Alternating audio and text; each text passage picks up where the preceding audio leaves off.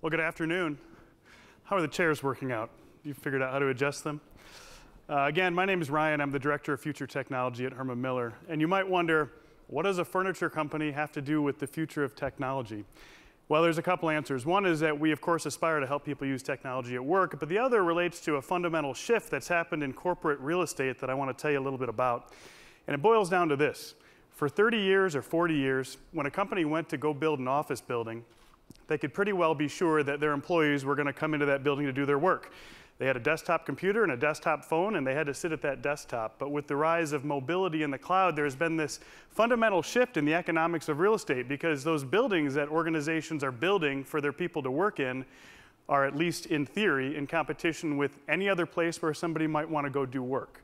And so that's begun to change the ROI and what it even means to create a space. And different companies are kind of handling this in different ways. Some are shedding some of their real estate portfolios, but others are recognizing that just in the same way that we're behaving in more social ways online, work itself is becoming more social. The activities that happen within the built environment are social as well. And so those that are more cutting edge are beginning to really think about, how do you create an experience in the workplace using technology that rivals or is even better than your experience using technology anywhere else you might want to work. And so it's my team's job at Herman Miller to essentially conceive of what might be considered a spatial UXD, a user experience within the built environment that really supports the use of technology in much better ways. So to make this real and not just pay lip service to the term experience, we brought on a whole group of fantastic advisors into a project that we've nicknamed Digital Ergonomics. And this group of thinkers represent UXD and AV consulting and interior architecture, human factors, cognitive science, and a whole host of other disciplines. And their job is to help us identify these emergent behavioral patterns and then begin to think about a set of principles to create a great experience. They've done a great job, but I want to tell you, they've challenged me in a way that represents my own personal 180 that I wanted to share with you.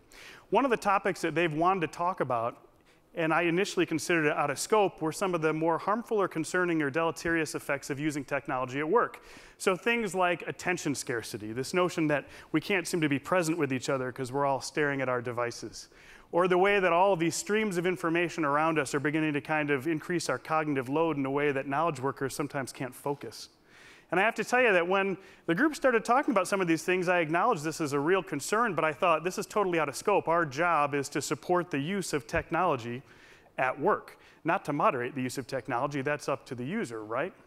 Well, in the interest of time, I can't tell you about the whole journey that I've been on, but ultimately what I realized is that we can dream amazing things about what technology can do, but it's up to the user to actually integrate those technologies into their personal and their team work process. They have to moderate that. The work process is ultimately what enables the use of technology or not. So while we can dream grand things, the rate of technological change for a lot of people that are doing work today, people that work for you or work with you, in many cases their work process hasn't really caught up with the incredible growth in technology. And so the answer is we have to honor that choice. And even though I, like many of you, is a technology lover, I also have learned that really a more holistic view of user experience design and what we're trying to create is to provide people the choice that acknowledges that technology can help us do amazing things and it can be at the forefront of what we do, but that other times it can get in the way. And providing, in this case, a space where we can beautifully support the use of technology, or providing a different space where we can just focus and think, that's not anathema to creating a great technological experience. It's actually a very meaningful component of it. Thanks.